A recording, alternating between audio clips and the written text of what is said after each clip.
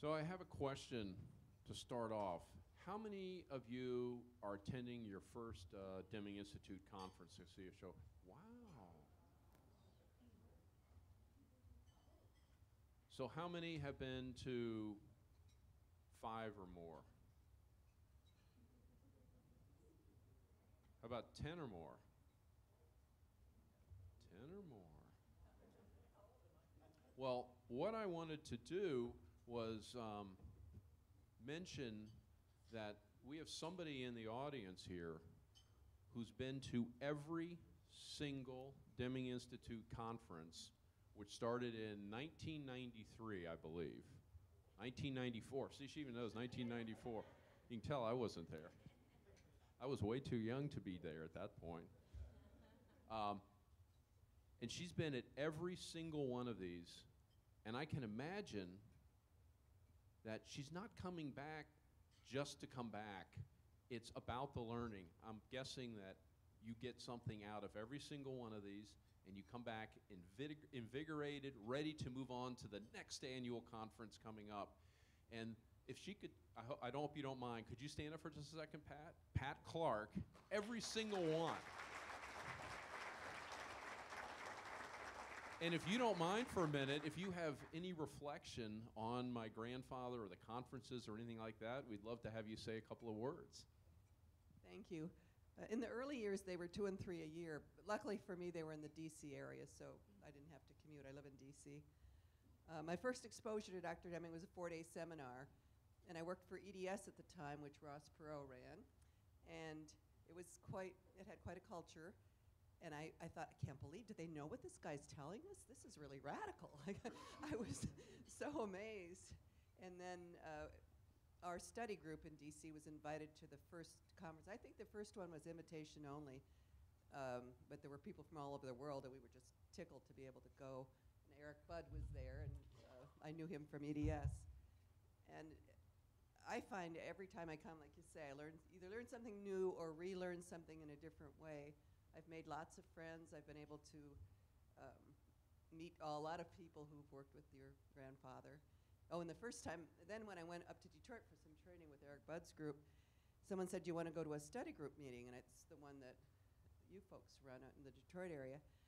And so I got to meet Dr. Deming.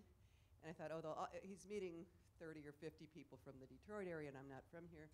So I said, I'm Patricia Clark from Glover Park. And at the end of the time, my colleague went up to speak to him, and he said, and that girl, she's from Glover Park, isn't she? And it turned out Diana, his mother, and her husband had lived just 2 doors up from me, well, before I lived there, but many years ago, so he knew Glover Park very well. It's a neighborhood. So anyway, I really enjoy coming and seeing everyone.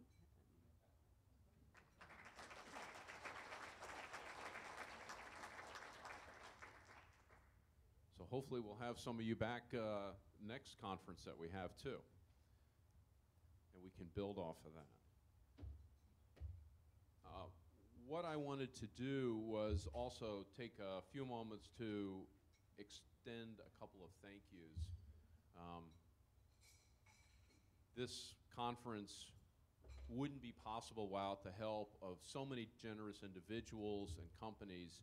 And while there's too many to name, I'd like to recognize a few this morning.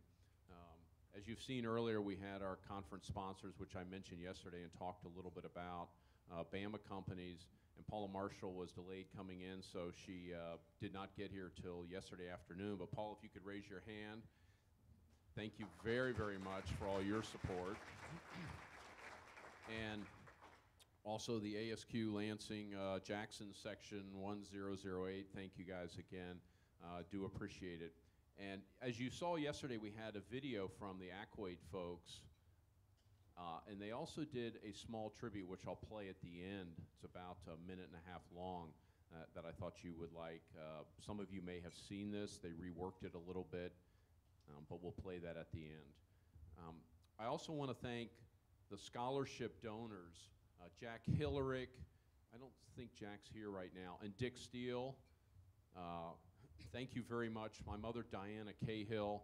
And then we also had an anonymous donor for the Michigan Lean Consortium scholarships. So thank you, anonymous donor. We appreciate it. If the would the anonymous donor please raise his or her hand?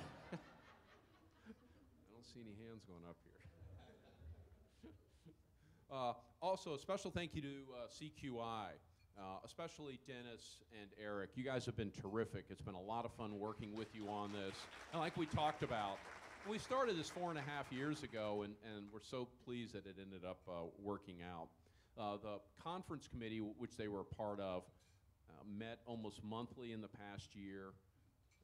They have been so helpful in providing guidance to us and understanding, how do we reach out into this marketplace. So thank you all very much for participating on that. In the back of the room is a young lady named Darlene Suimatsu. Don't play hiding, come on out here. Thank you, Darlene. You have made this amazing, how you put this together. Thank you so much. And my wife, Judy, who's been taking photos. Now, you have to go on Facebook and click and like us. W. Edwards Deming Institute. You can tell I'm on Facebook all the time. So you'll see some of these photos up there. One of the things is the speakers. We couldn't do this without you. We have such a deep appreciation for what you've done and what you've put together. I always thought it was amazing to be able to get up and put these type of presentations together. And I think about 2 years ago, Bill asked me to do a presentation for the End-to-End conference. And it was about an hour, 10 minutes long. And I thought, oh, this will be a piece of cake. I can pop something together here real quick. And about 200 hours later, I was thinking, this is incredible what these speakers put together. And I know, Dick Steele, you did the same thing at End-to-End, I think, last year, and you and I were commiserating. I think we were both in the 200-hour range on putting ours together. So I know what it takes to put these together, and it is incredible, and that you all have the ability to do that and get up here and present that. So thank you all to the speakers very, very much.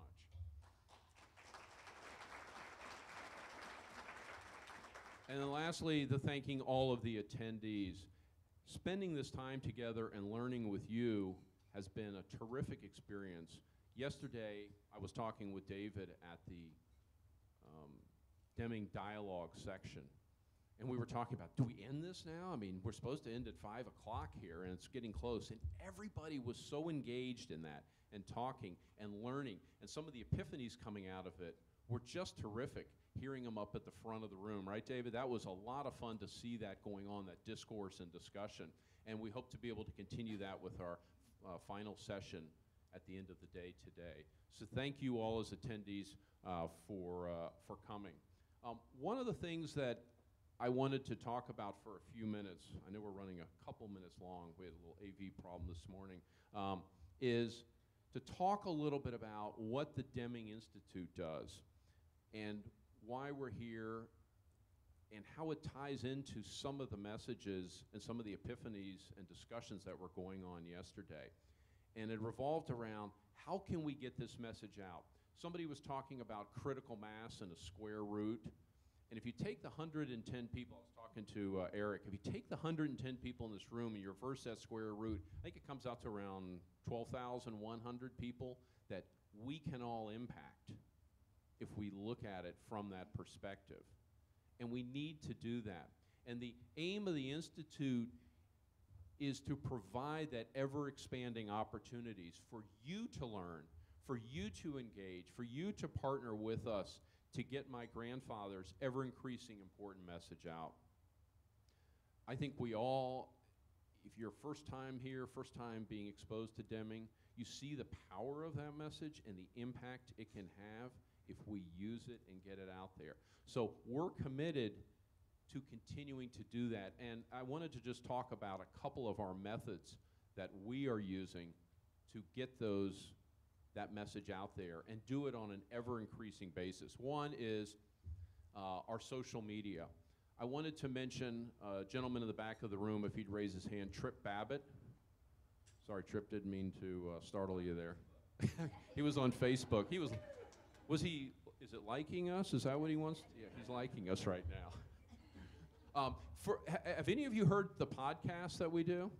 Yes. Trip runs those podcasts. If you haven't had a chance, it's a tremendous opportunity. A number of the speakers and people that are in this audience have done the podcast for us, and we're increasing that. It's a terrific way to get to know some of these people, to get to know the message, to get to learn and understand a little bit more, and have discourse with Trip back and forth about what you're hearing on those podcasts.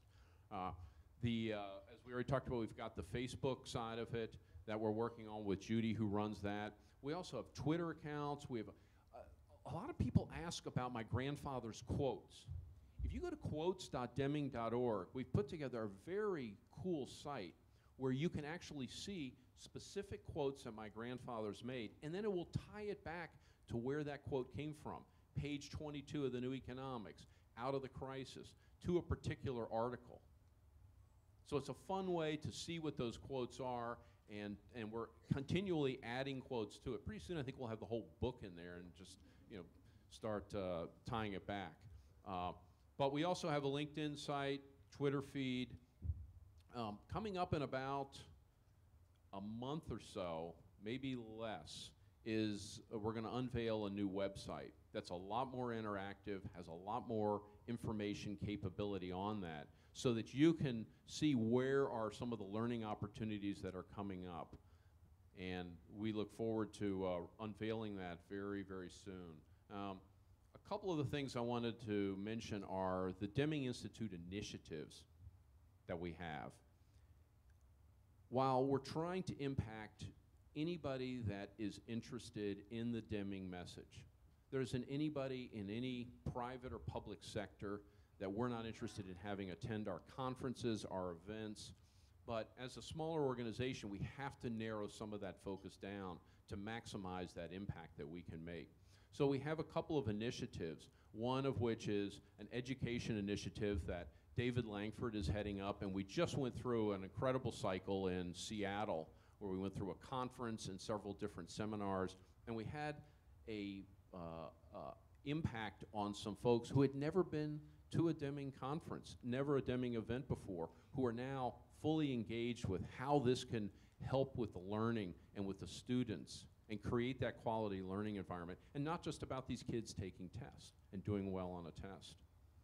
And we're going to continue to grow with that and work on it. We have a couple of new ideas to expand that out. Our 2.5-day seminars, which focus, it can be for anybody, but it focuses on business and on executives. We've got one coming up October 25 through 27 in Dayton, Ohio, in partnership with Aileron, who a number of you know. Beth, where's Beth? There's Beth. Have worked with Aileron and know them. They've been partnering with us. And not only are we just doing these one-offs there, we're already having 2 more that are committed for 2017. And I think the room, Aileron's room, only holds about 80, and we're starting to close in on 60 people, and we've still got about a month or so to go. So that one is starting to go pretty quickly, but we will have more coming up in the next year or so. The other one is we have a focus on nonprofits, and I know a number of you brought up nonprofits. The nonprofits, oftentimes somebody comes in and they're so interested in having an impact in the community, making a difference in that community, and they get going and they have all this energy, and then as they start to move along with it, they begin to struggle with, how do I keep this organization going? How do I think about this? I'm doing this sometimes part-time. And so we're looking at, with Darlene's guidance and with Judy's guidance, on how we can impact our communities. And we're running some small-scale experiments in our hometown, Sun Valley, where we're working with some nonprofits that are helping to expand the influence of nonprofits throughout the community. And as we work with them, we're finding that they really take to this concept. They believe that this can make a difference in their ability to be more efficient and effective with every single dollar coming in the door for them. And so if we can do that and have that impact on communities, then we're helping a it's helping us achieve our aim as an organization, as an institute, which is very important to us. Last couple things I wanted to mention are, keep an eye out for our online learning program. We're almost finished with the first module of that, led by Kelly Allen. Kelly, are you in here? I saw you a minute ago. We're almost finished with the first module of that, and we're looking at expanding that greatly over the next couple years, which will be a lot of fun, because you can begin to point to, remember we talked about that square root, you can point people to this online learning so they can begin to get that awareness and curiosity stoked about this Deming philosophy and what it can mean, how it can impact you as an individual, and how it can impact others as an individual. So we encourage you, as we roll that out, to not only watch it, but have others go to that and engage with that. The last thing that I wanted to mention was you'll see in your agenda our conference schedule, that we had a conference scheduled in Salt Lake City at the end of March into April of 2017.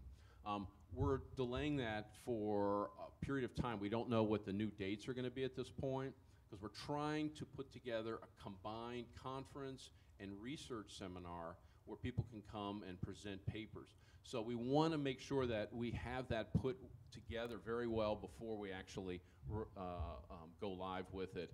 And so we'll get back to you with what the final dates are on that, but kind of change that in your calendar, so because we don't quite know when it's gonna run yet.